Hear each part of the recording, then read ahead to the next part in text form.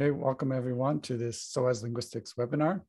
Our speaker today is Adrienne Tsikewa, who is working on a PhD in linguistics at the University of California in Santa Barbara, and is also a member of the indigenous group known as Zuni Pueblo. Naturally, her research focuses on the Zuni language, Shiripma, but as she has interest in various subdisciplines of linguistics, including language documentation and description, applied linguistics, language acquisition, sociocultural linguistics, language revitalization, and reclamation. The material she'll be sharing with us today is part of an article that's going to be published soon in Language. So later this year, you'll have a chance to read the full version of this work in print. And today you'll get sort of a sneak preview of what's going to be in that aspect of Adrienne's work and a chance to interact in the question and answer section. So Adrienne, thank you for taking the time to prepare a presentation for us and share that work with us. And we look forward to hearing what you have to share.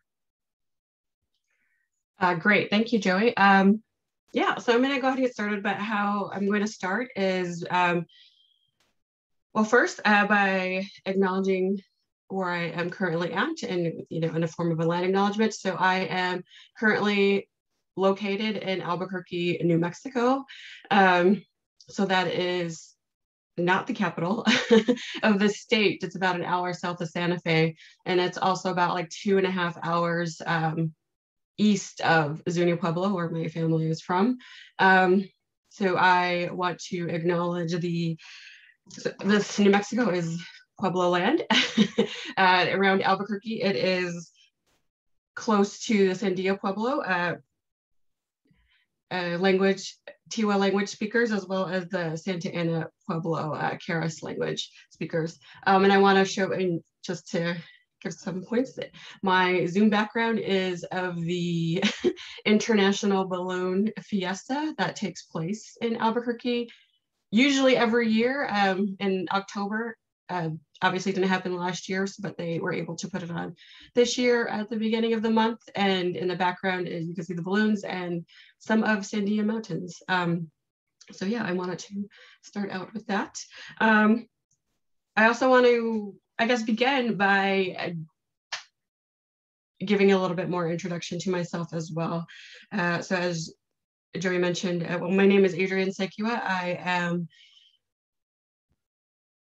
a PhD linguistics student at UC Santa Barbara. My tribal affiliation, I guess the one that I identify most with is with Zuni Pueblo, because that's how I was raised with my maternal family. So that does,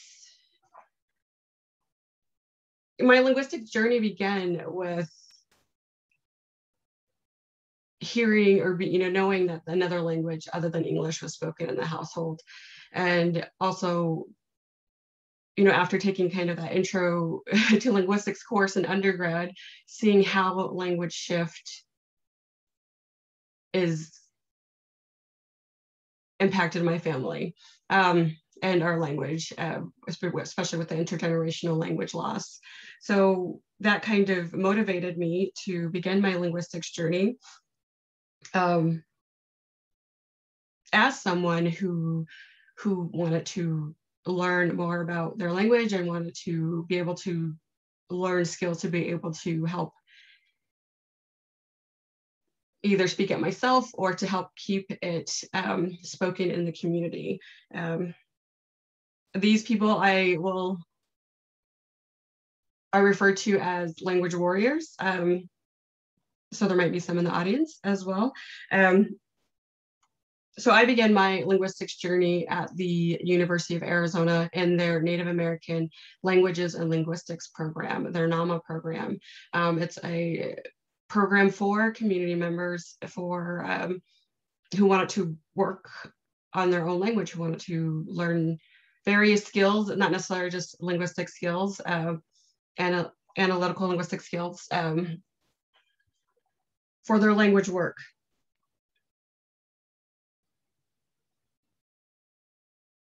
So with that program, you start out with the in the summer, and you start out by attending the American Indian Language Development Institute, which is a 42-year-old institute based out of the University of Arizona.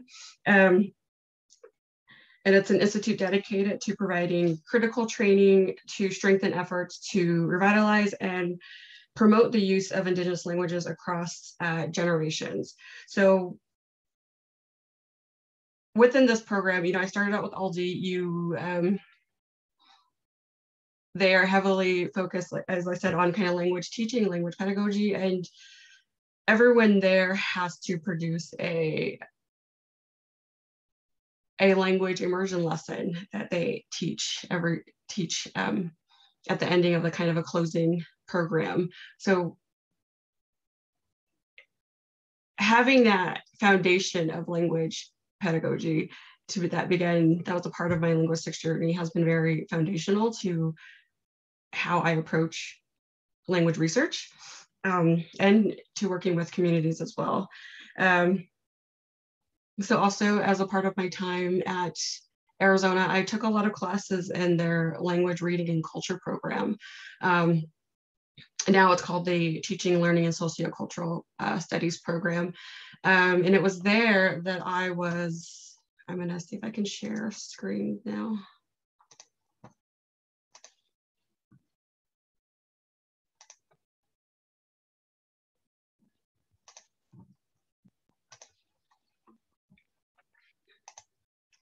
That I was exposed to these, to me, critical texts. That has shaped my views as a researcher, as they emphasize that Indigenous research involves and serves Indigenous peoples. So I emphasize, or wanted to highlight these books or these authors, these texts in particular, starting with Decolonizing Methodologies. So this is a very influential book that has been spread, that globally is very popular. First published in 1999, second edition in 2012. Professor Smith is a Maori scholar from New Zealand. The second one, Indigenous Methodologies by Professor Kovach, who is a Plains, Cree, and Saulteaux, sorry if I mispronounced that one, Saulteaux First Nations scholar from Canada. And the second one, Indigenous Research Methodologies by Professor Chilisa, who is a Bantu scholar from Botswana.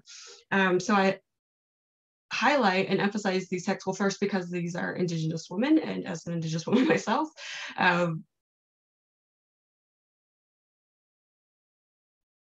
somewhat of role models to me, sheroes, if you would say.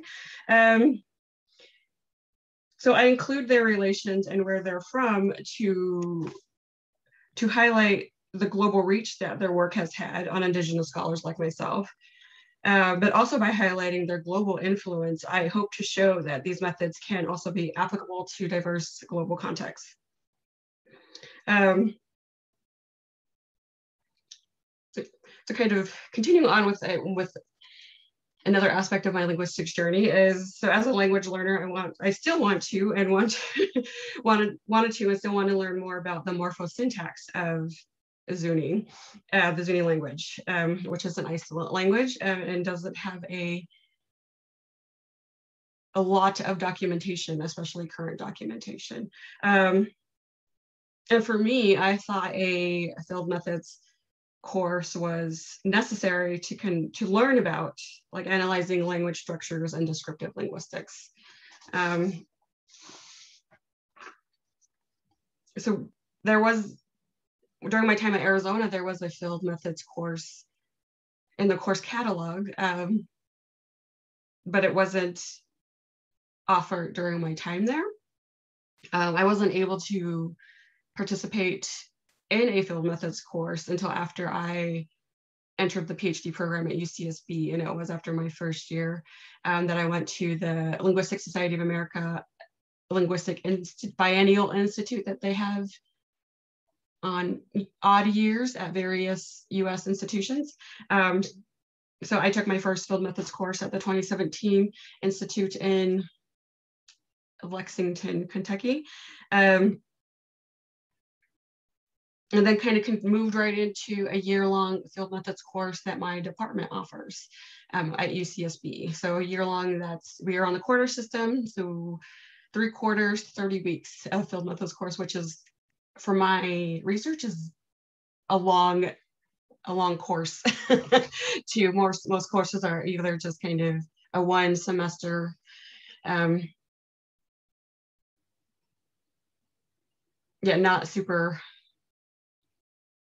not the whole year for the most part, from what I found. So also at this time, in 2017, I also became involved with a NSF, a National Science Foundation funded project titled Expanding Linguistic Science by Broadening Native American Participation. The co-PIs on that grant are Dr. Wesley Leonard and Dr. Megan Lukanik, both Indigenous scholars themselves.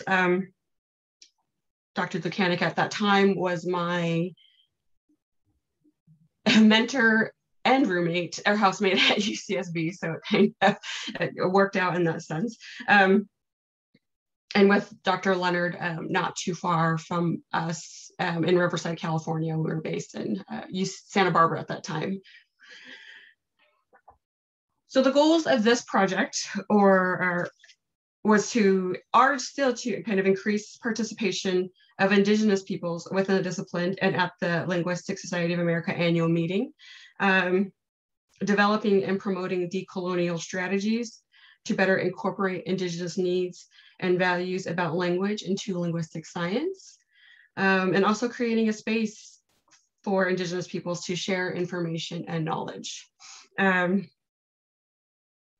So becoming involved with that program or that grant effort or project, and then also taking the year-long field methods course kind of put me in 2 different spaces, headspaces in terms of research. But with the field methods course, I felt that the Western approaches to research and collaboration are the norm for linguistic fieldwork training, which motivated me to examine on a larger scale how students of linguistics are trained to conduct linguistic fieldwork. And this examination is discussed in my upcoming paper, which Joey mentioned at the beginning as well. And I will give a brief overview of that. As I also mentioned, it's slated to be published, but I believe in the December issue, and I think it will be open access. I will give that permission, I feel, to ask. So yeah, it's titled Reimagining the Current Praxis of Field Linguistics, Decolonial Considerations. In this examination, so it's definitely just focused kind of, has a US focus, I would say, especially when it comes to the universities that I looked at. How I approach this research is through a critical discourse analysis lens, in which I collected field methods course descriptions from course catalogs and also other texts from department websites that reflected the department's stance on language documentation and description and linguistic fieldwork. So in total, I looked at 59 programs in US universities. I also developed a survey using Google Forms, and this was sent out, administered to professors, instructors of field methods courses, and produced a mixed method analysis in my paper. I didn't have a whole lot of responses, but was able to get 21. I also continued, looking at text, but in this text, these texts are field linguistic volumes and handbooks. I can't remember exactly, I think it's like 9 that I have listed on here, but starting with Samaritan in 1967, with, I believe it's the most recent one that to my knowledge, in 2018 by Meekins et al.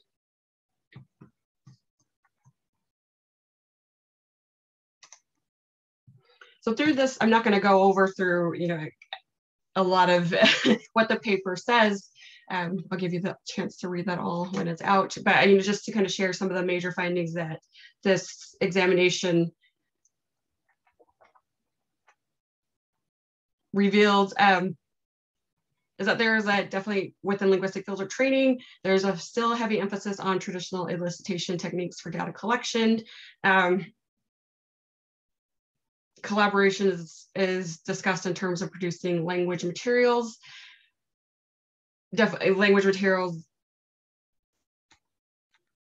in the Boasian triad trilogy sense, is definitely kind of that dictionary, grammar, and text.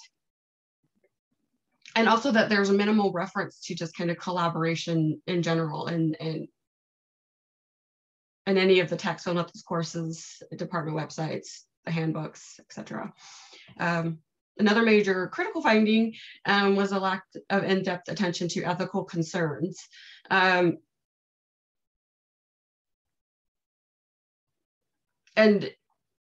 my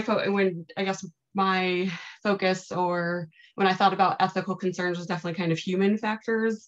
And this, once again, mentioning discussing community or collaborative relationship building, which is key to working with Indigenous peoples, in my opinion. And also that speakers are heavily viewed as simply sources of information as a means to an end when it comes to linguistic filter training.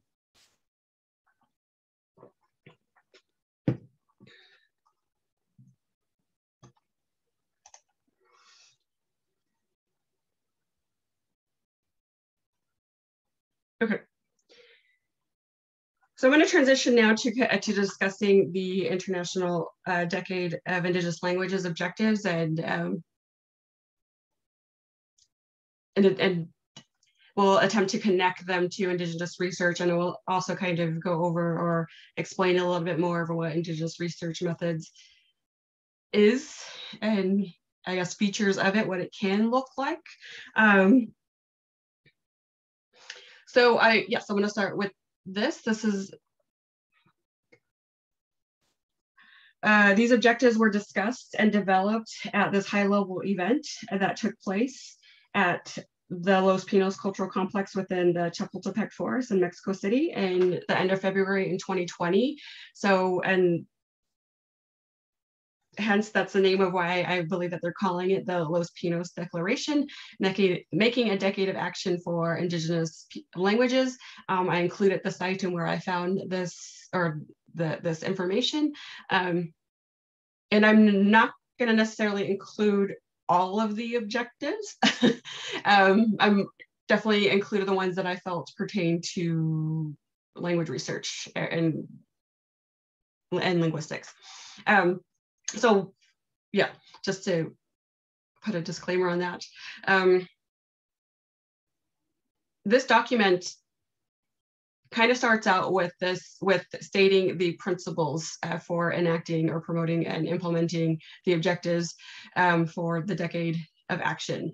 So it starts out with this key principle of nothing for us without us. Focusing on the centrality of Indigenous peoples. So to me,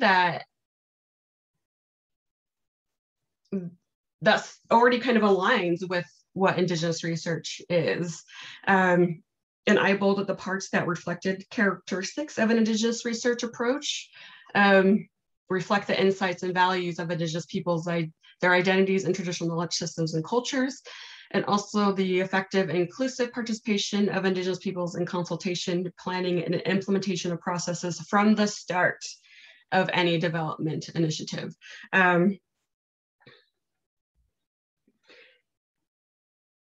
So the nothing for us without us is also aligns with another characteristic or feature of Indigenous research, and which is that of relational accountability.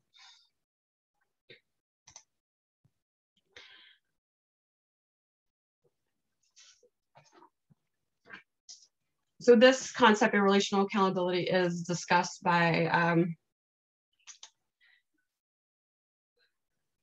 I forget his exact affiliation, but First Nations scholar Wilson, who discusses it as an obligation in the research relationships, being accountable to all of your relations.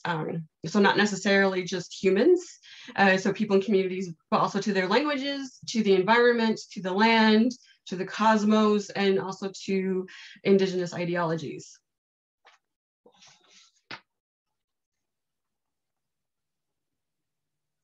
So this concept of relational accountability is also discussed in this recent chapter by scholars Fast and Kovach, and it is also framed as an obligation or responsibilities.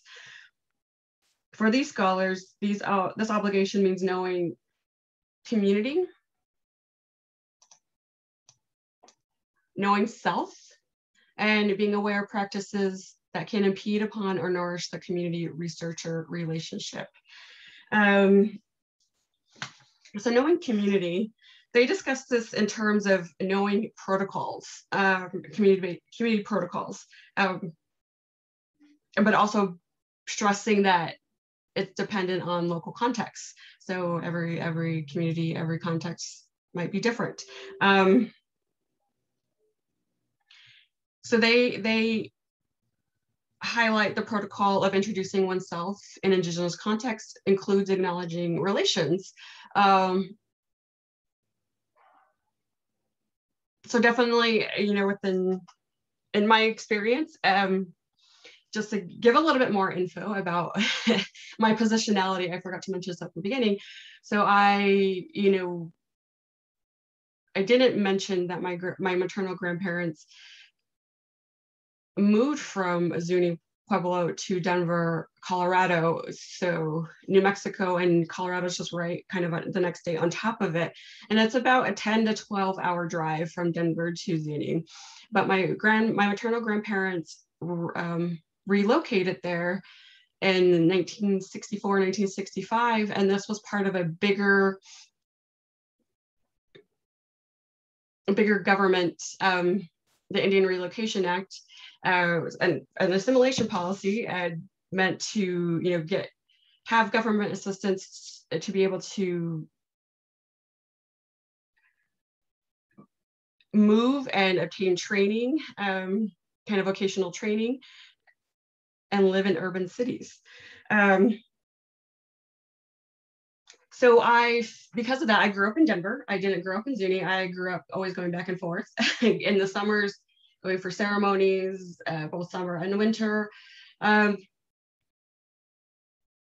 yes, there is definitely a noticeable kind of insider, I feel, an insider-outsider feel when I go back to the reservation sometimes, because why I look like I'm obviously from there, or when I start talking, it's immediately known that I'm not necessarily from there because I don't have the accent. And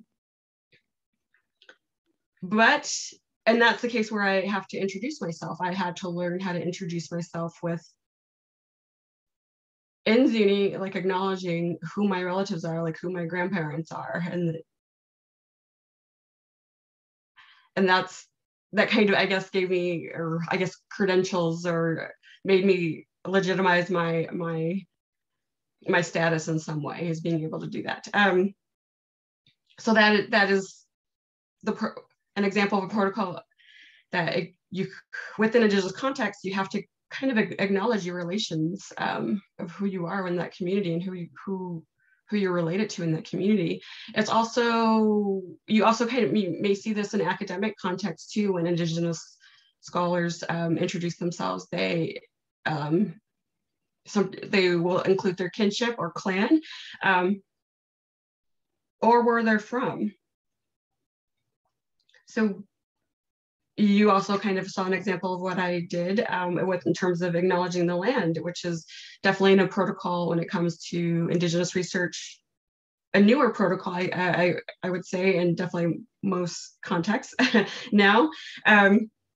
So yeah, it's also a common protocol in Indigenous context, a fairly new practice in the US academic context, and that it's meant to acknowledge and make as many people aware, especially in the Americas, that this is all Indigenous native land. So yeah, the next one, knowing self, is self-situating and sharing your story. I exemplified that with me sharing my story kind of at the beginning and a little bit briefly with the knowing community, to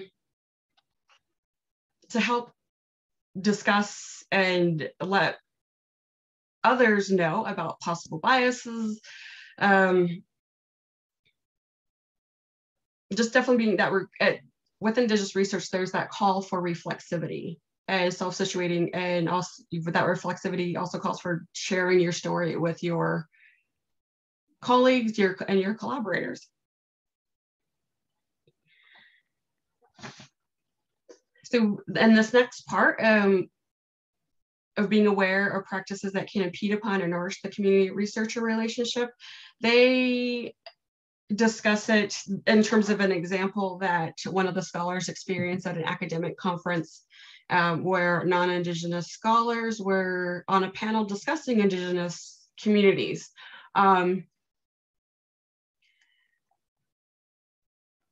These non-Indigenous scholars discussing non-Indigenous communities did not acknowledge their relationship to indigeneity or to any Indigenous person, peoples, anyone in the community that they worked with. So I think it was a scholar, Fast, who viewed it as appropriation of Indigenous knowledge,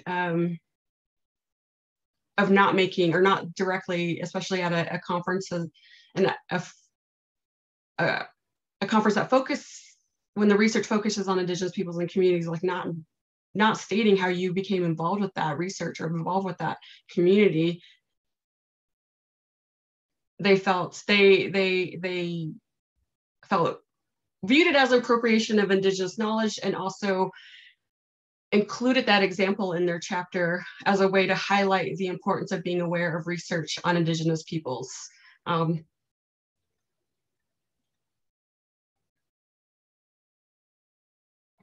And how,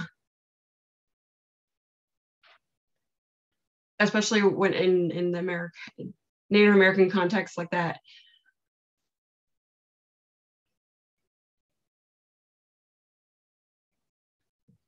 how that has led to many scholars building their careers off of Indigenous languages and cultures.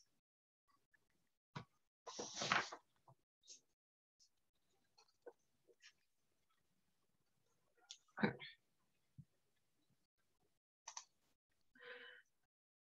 So continuing on with the objectives, so they break it down into major objectives and specific objectives. Their major objectives is to draw attention to the critical loss of Indigenous languages and the urgent need to preserve, revitalize, and promote Indigenous languages, and to take steps at the national and international levels. And I want to call attention to how preservation is viewed under language documentation and to language warriors, because it's not the same. In my opinion, in my experience. Language preservation under language documentation means to archive, is place those materials in an archive or repository, preserve them in that sense. But language preservation to language warriors is synonymous to language revitalization, is to keep the language alive, to keep it as a spoken language, or to keep it or reclaim it, build it back into a spoken language in some instances.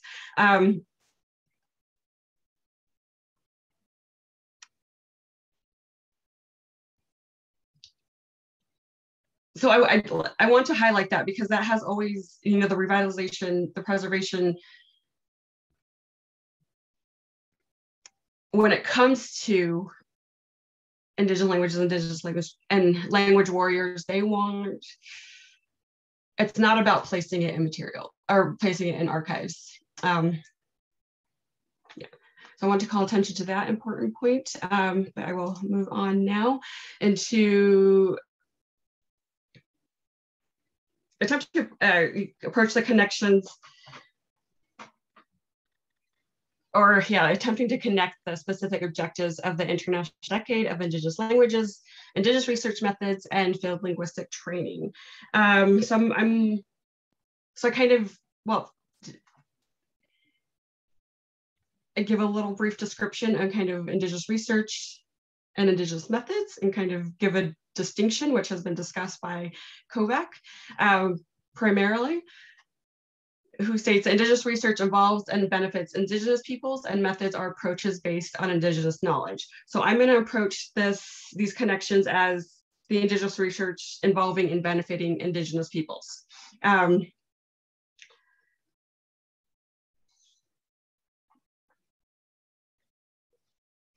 So to me, an Indigenous research approach to field linguistic training entails, which is one of these suggestions, and I'm only going to be focusing on one of these suggestions I propose in my paper, is a recognition of linguistics as a discipline rooted in colonizations and its implications for speakers, communities, community members.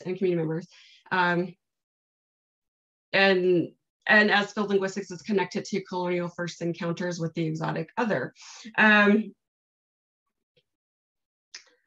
This can be done through an explicit discussion of ethical concerns. As I mentioned, a major finding was that ethics were rarely discussed, and as I found within the text, really discussed in field linguistics training, but I feel it's definitely crucial to knowing the history of linguistic field research on Indigenous peoples and how colonization has contributed to language shift. This aligns with the major objective as to draw attention to the critical loss of Indigenous languages. This explicit discussion of ethical concerns also needs to focus on power relations. Specifically on the question, who gets to decide?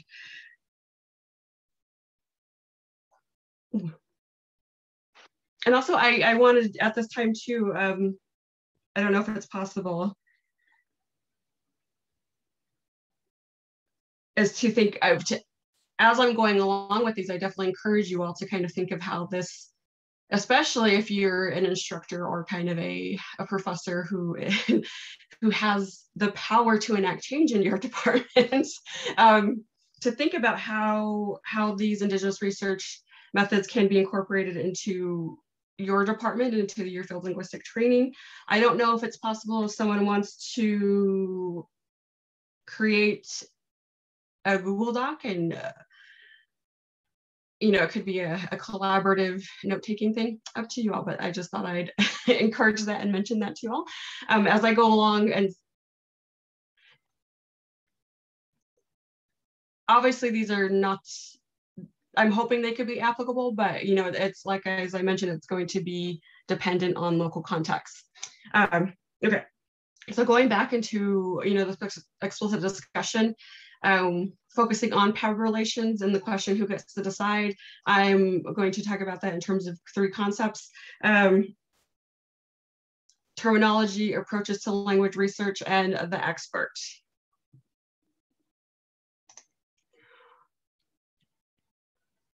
So terminology, specifically when it comes to language names, my suggestion, or definitely what needs to happen during the International Decade, is respecting the self-determination of autonyms, of what communities want their language to be called. And also during field linguistic training, engaging with questions such as who decides which language name to use in publications, especially if there are multiple variants. What are the socio-historical contexts for these variations? A lot of colonial names given to cultures and languages tend to be negative or have a negative connotation. And those are definitely the names that academics use. And there's not really much discussion on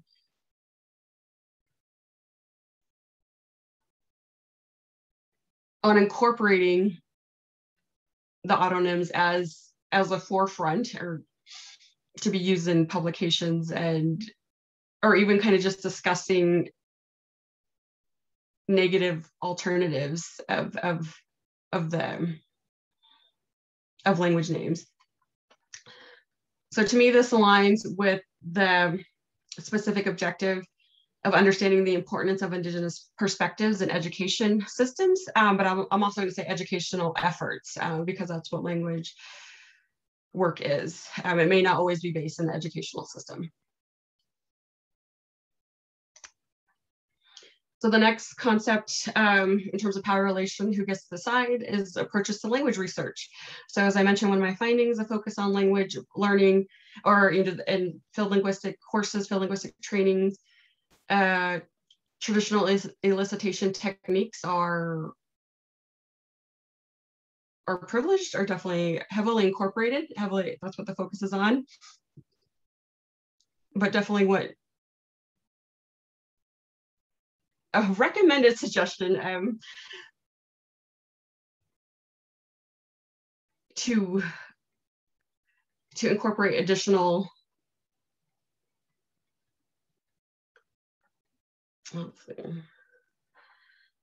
approaches to language research, that there definitely needs to be a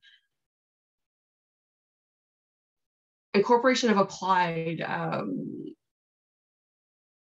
language when it comes to the eliciting language. So with that, you can focus on language learning topics to bring about traditional grammar topics. I know I've gotten pushback on that from my professors in these courses and talking about it. But it can be done. And I know it can be done because I've seen it through the language immersion lessons that all the participants have given. And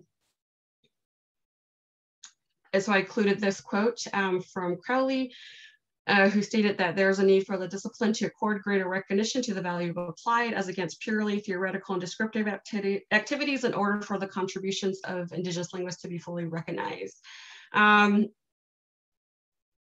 So as I mentioned, one of the goals or one of the objectives for Natives for Linguistics are the expanding linguistic science by broadening Native American participation, which evolved into the Natives for Linguistics special interest group under the Linguistic Society of America. One of the objectives was to increase participation of Indigenous scholars into linguistics and at the LSA annual meeting. In my experience, Native scholars do not feel comfortable at that meeting. That it's not a safe space for them because the way that language is discussed. And while there are some efforts to include more, language revitalization, especially through one of the sister societies, SILA, the Sister Society of Indigenous Languages of America, the LSA in terms of their annual meeting still has a lot of work to be done in the sense. So to me, this aligns with, taking short, medium, and long-term actions to preserve, revitalize, in order to ensure sustainability and longevity of Indigenous languages after this decade has ended. And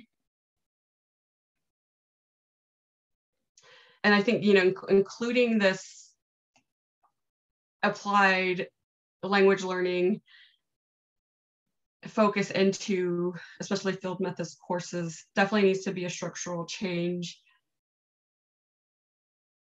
for the discipline in order to meet this goal, help to meet this objective. So this is also a way that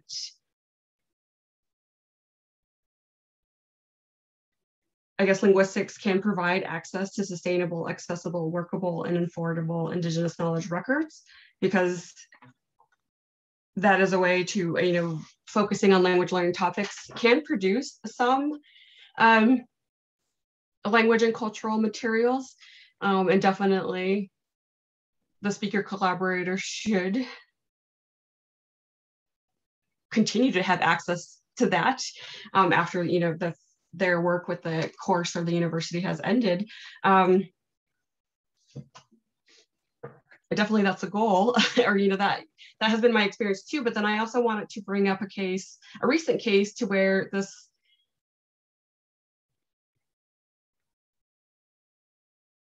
universities can still be seen as gatekeepers, as academic gatekeepers, and profiting off of Indigenous languages and cultures. And this was a case, once again, from my home state in Colorado. So Boulder's not too far from Denver. So this is a recent case of CU Boulder and Lakota language and cultural materials. And this is the title of the news headline of, so after initially asking for payment, CU won't charge Lakota teacher for tribes language records. So this just came out last week. So it's a local news article, and I just put the link there if anybody wants to check it out. You can also Google it and it should come up. Okay, no, I'm going on time. So the last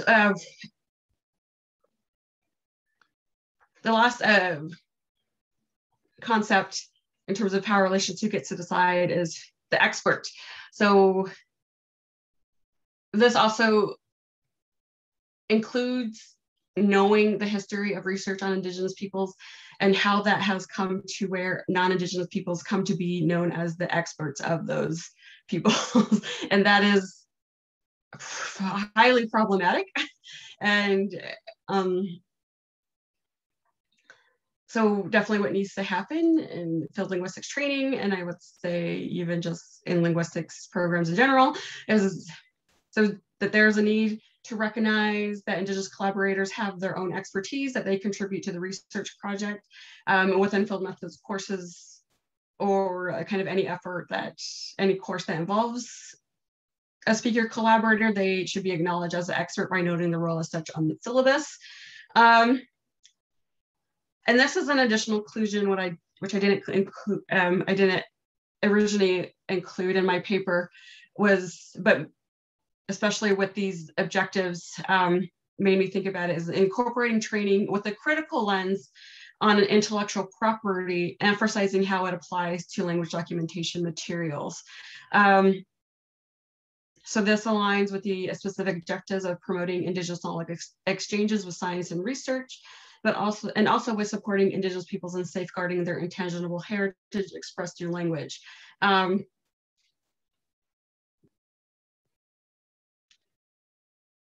So definitely intellectual property is not widely discussed in any linguistics program, in my experience, but it's an important and related to language records and materials, and especially with the creation of more language records, how that could be,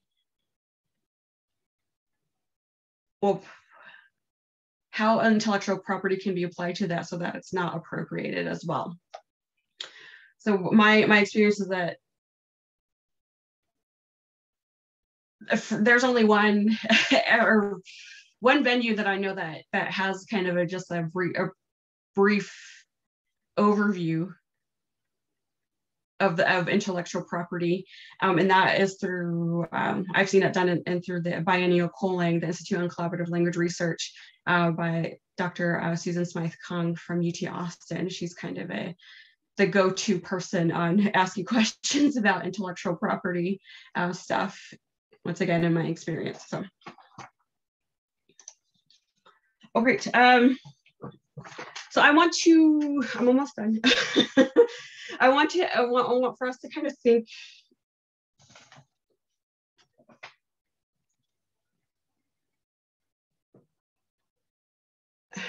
yeah, some of these objectives require thinking beyond field linguistics. And I definitely want to highlight a major need for language warriors in terms of training, in terms of skills needed. And that is building capacity beyond linguistic training and language materials, grant writing skills, and support. So these objectives, some of these specific results for more funding resources, which is great. That's what's needed for language revitalization work. As probably many of us know, language documentation grants, some specifically say they do not fund language revitalization activities. So yeah, that's great. There's a need for more funding opportunities, for more funding sources. And hopefully with these more funding opportunities, with people getting more funding, that this will eventually lead to training and employment opportunities.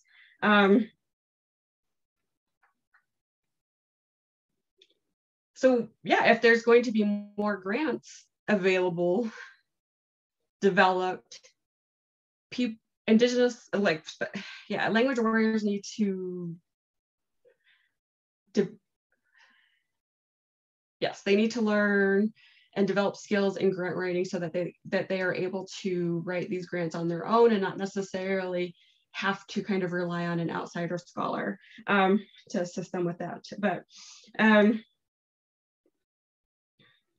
and this is a need, or this is in my current experience. I am also currently involved with another NSF grant,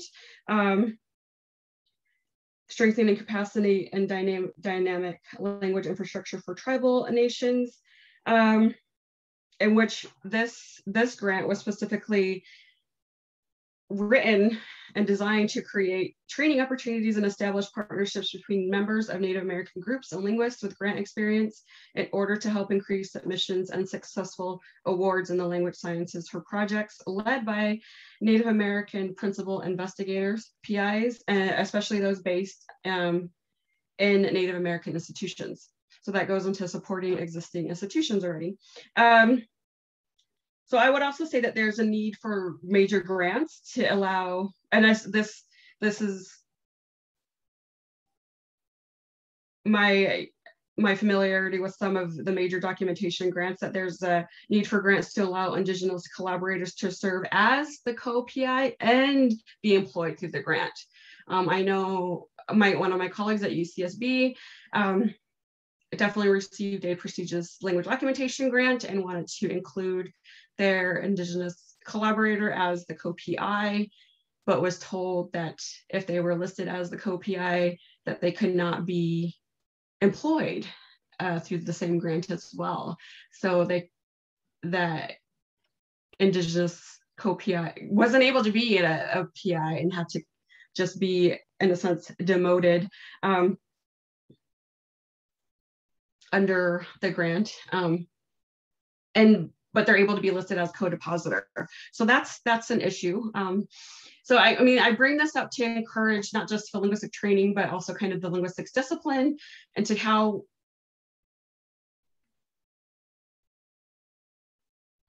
our training can assist with the specific, especially these specific objectives for the International Decade of Indigenous Languages. And thank you. That is all I have. I think I spoke almost the entire time. I'm sorry.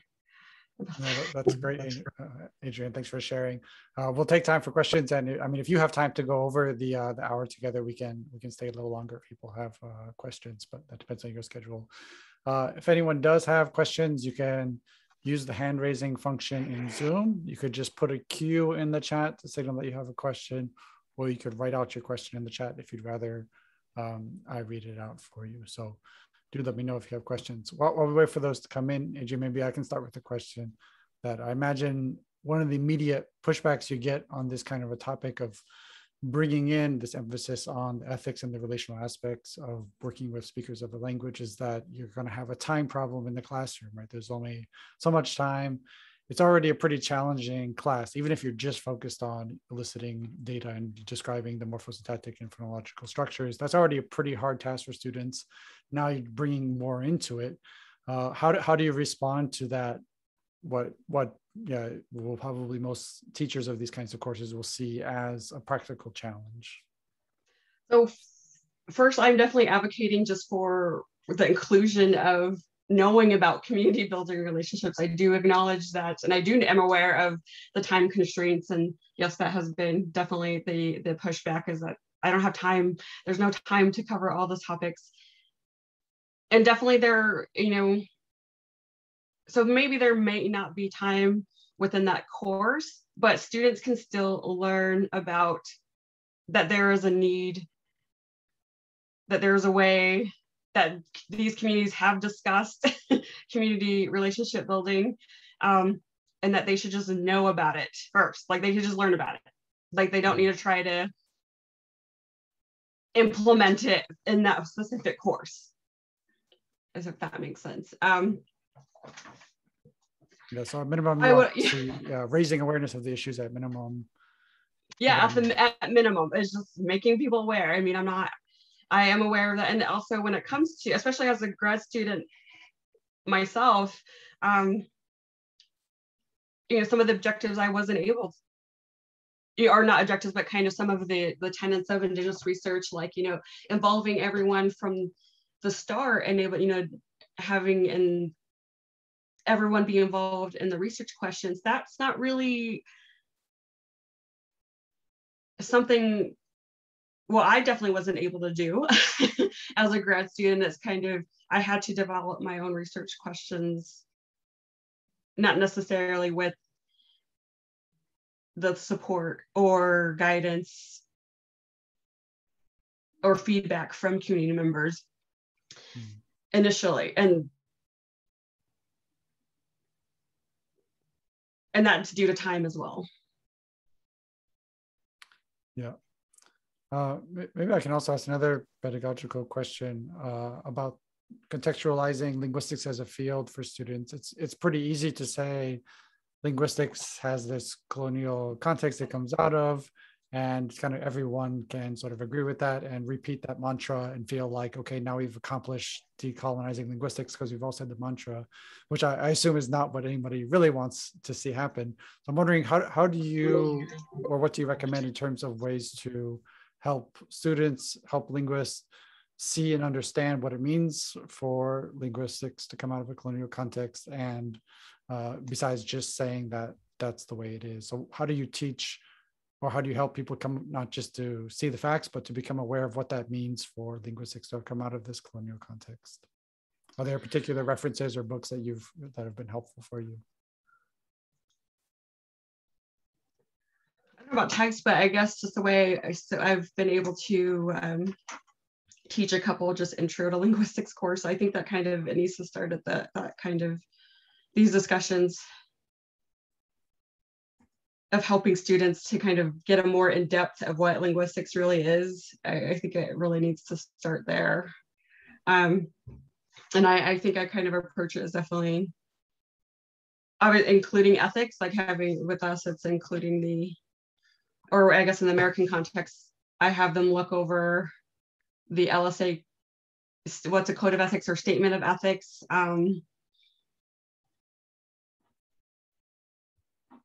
And also kind of look at kind of the different approaches to language research, because the norm is just it's just on that quantitative, that language data, but then there's also different approaches to language research, such as qualitative, and that for socio-cultural linguistic research. So to me, that's at least giving a little bit more broader view.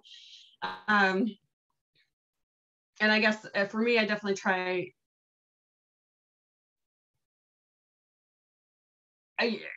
even just including, I know that just on acquisition, so including that there are, within language acquisition context of second language acquisition, that there's this language revitalization movement topic discussion going on in various parts of the world. And yeah, that's one way, I guess. Okay. Hercules, you have a question? Yeah. Hi, thanks, Joey. Hi, ma'am. Good evening. I'm Hercules Singmanda from, I am currently pursuing MA at SOAS, and I belong to an Indigenous community. And most of the things that you said were pretty much relatable, like rather it be naming of the language or working as a PI versus a consultant and a non-Indigenous scholar discussing about Indigenous knowledge. So my question to you is, apart from academics and policy, do you see any other means by which language can be promoted? indigenous languages, because mostly it's the topic of indigenous languages comes across either academic or policy, but apart from that, there's no discussion in other fields like media or technology. To me, I think that kind of includes more outreach and definitely kind of more, I guess, to the communities themselves, because maybe that could be something that they can assist with in terms of, I guess, more venues for awareness and more venues for promotion. So I think if it's coming from them themselves, and like I said, in my experience, that a lot of communities, especially a lot of the tribal communities, weren't aware of even just the International Year. And, you know, I actually just met with one of my students from Aldi on Monday, and she came to talk about grants, and that's also why, you know, she's like, I need to know how to do this, so that's why I emphasized that. But I brought up the International Decade, and she was like, oh, well, like I didn't like, what is this, like? And I was like, use this, you know, use what these objectives, and that it's supported by UNESCO, like it's supposed to be like this global initiative, like use that as support or kind of affirmation to your work you're doing, and use it for, you know, especially to your tribal government, like share this with your tribal leadership, and that they need to be knowing about this too. So I think I just don't think a lot of people are aware of just this whole decade, beyond, you know, we know about it in academia and everything too, but if the community members don't know, yeah, I think that first they need to be aware of it, and that they can use that to promote, you know, develop, okay, how do we want, then that should be, you know, after they're made aware, hopefully after about bringing awareness, that will lead into kind of, okay, how can we use this once again for kind of, in the sense, like how, for our benefit, how can we make it specific to us? And how can we become involved with it if they want to? Thank you. Thanks, Hercules. Thanks, Adrienne. Does anyone else have a question? I have one more question I could probably end our discussion with, but if anyone else has a question, just want to give a chance.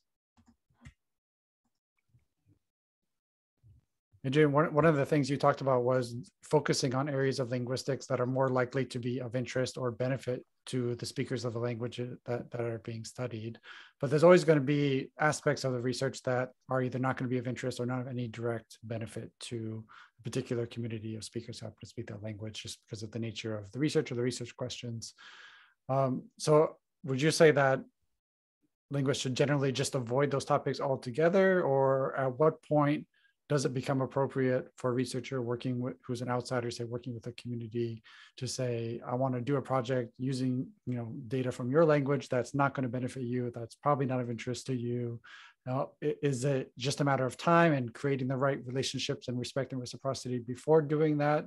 Or should that kind of linguistic research that doesn't benefit the community sort of just be avoided altogether? I wouldn't say it needs to be avoided, because it's going to happen regardless. But I think, I mean, just being what you kind of, how you frame that was just, is being upfront about it, right? You're just like, that's stating your positionality, and that's stating kind of where your approach to this. And I mean, that could be, I'm not sure how they would take it, but I feel like for me, that would just be like, just acknowledge your approach, like just acknowledge, be real in a sense of I guess how you approach research.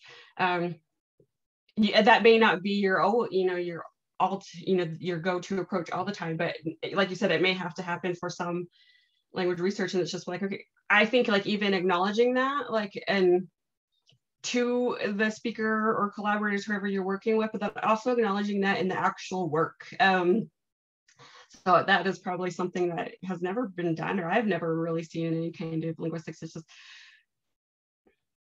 acknowledging or just kind of like, okay, like I know this is kind of a purely theoretical approach, and this may not have no immediate or may not be immediately applicable to the community or the speaker themselves. This was discussed with them. They know. I don't know. That's, to me, that's something in that way I think is a way to approach that is like you said, just how you approach it, just being real, stating your positionality and why you want to approach that. And I think also kind of including that in the actual research, or even just discussing that in when presenting about it. And it may not have, like, I guess in the sense of what's beneficial in that sense of like, how is there something from that research? Is there another skill from that research? Not necessarily linguistic analytical skills, but is there still something else, that another transferable skill from that research that collaborator is able to gain from it that could be useful for them? Computer skills. I mean, so I'm kind of thinking of like that in terms of broader impacts to trading and kind of how that could be, and just thinking about how, you know, that's something that we Natives for Linguistics are advocating for, is that when it comes to kind of silo presentations or presentations on Indigenous languages presented at the LSAs, that they include a broader impacts in their abstract. And broader impacts can mean a variety of things, not necessarily just the production of language learning materials. Good, great. Well, thank you for sharing your perspective on that and for making the time to put this presentation together. We look forward to the paper coming out, and I think that's going to continue to generate discussion and reflection as we think about how to be better in teaching the next generation of linguists what it means to do research in collaboration with communities of speakers and signers all over the world. Thank you so much. I appreciate you inviting me, and thank you everyone for attending and your questions. Okay, thank you everybody. Thank you.